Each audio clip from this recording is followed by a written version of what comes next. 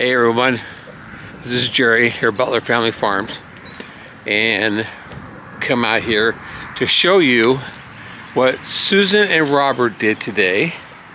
They were pulling weeds, and I said to them, they're actually pulling Johnson grass, and I said to them, why are you guys pulling Johnson grass? Why don't you just get the torch out and just start burning it off? Well, I should have probably stood out here, but I didn't. And Robert started to burn off the Johnson grass, but this is what he ended up happening. As you can see, it got away from him.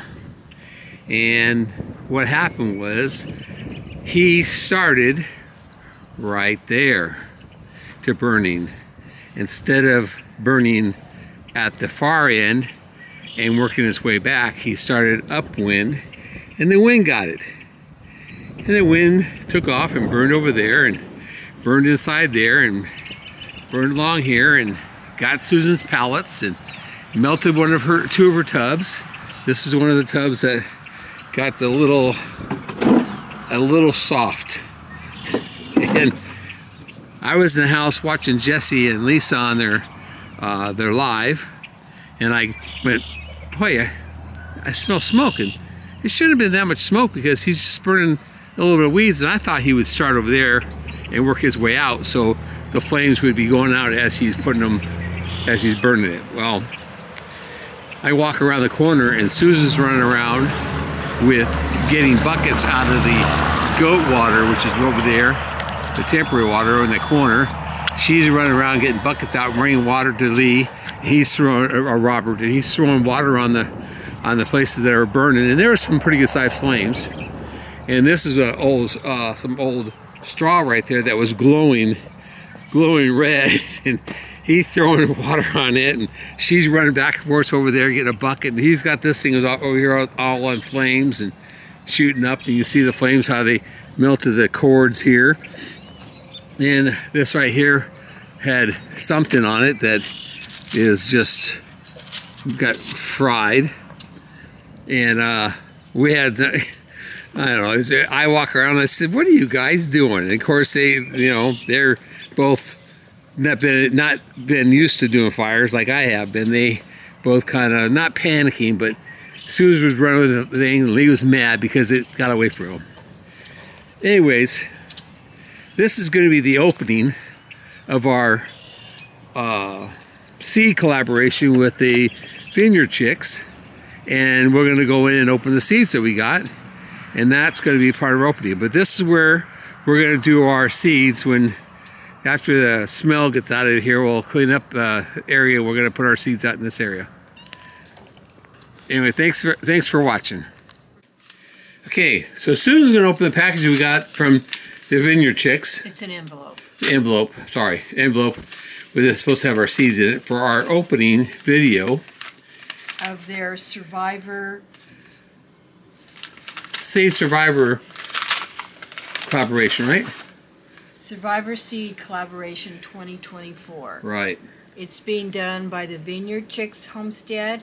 Bushcraft Family is doing an herb and tincture collaboration at the same time. It's the seasoning seeds they're giving away. Herbs. Herbs. That's the herb seeds. And herbs for seasonings and tinctures, right. medicinal. And then Lazy Days Ahead with Jesse and Lisa is part of the collaboration as the giveaway. And this is an all-year collaboration.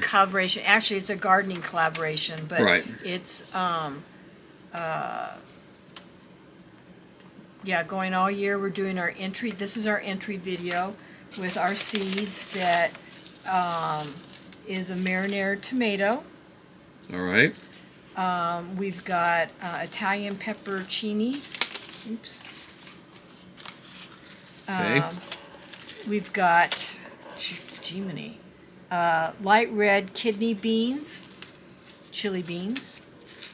We've got Detroit red beets and Walla Walla onions, and then Waltham butternut squash. And the girls. So how many packets is that? It's that's 6 or 7. It's 6. Okay. And the girls have done an excellent job on promoting this collaboration.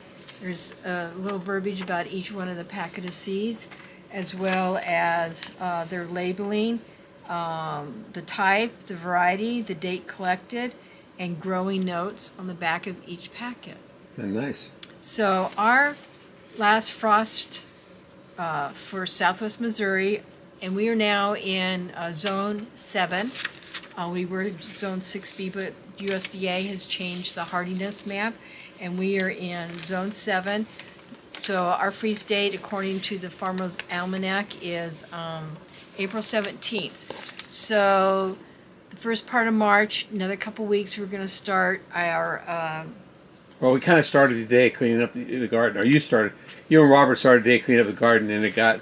carried away. Got a little hot out there. Well, that part, we got that. There's a little bit more cleaning to do, but what I was trying to say was that we're going to start our seeds right in-house the first week or two of March, so that gives them about 6 weeks to get hardy in the house to go outside, and we'll probably plant them in between. April's a very busy month, but in between, I guess before 10 killer.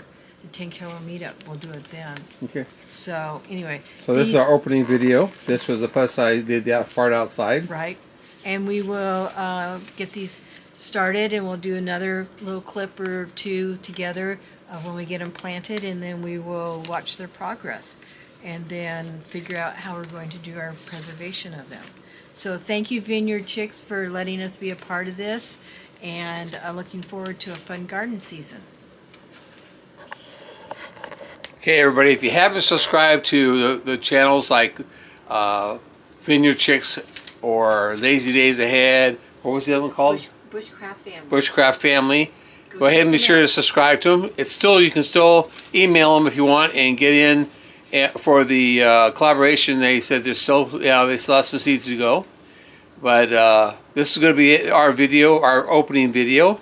And I'm going to get this edited and get it posted so it's ready for the giveaway that they're going to do on Sunday, the first one. So Jesse is also doing a giveaway. I guess every month he's going to do one giveaway. So thank you very much for watching, and we appreciate it.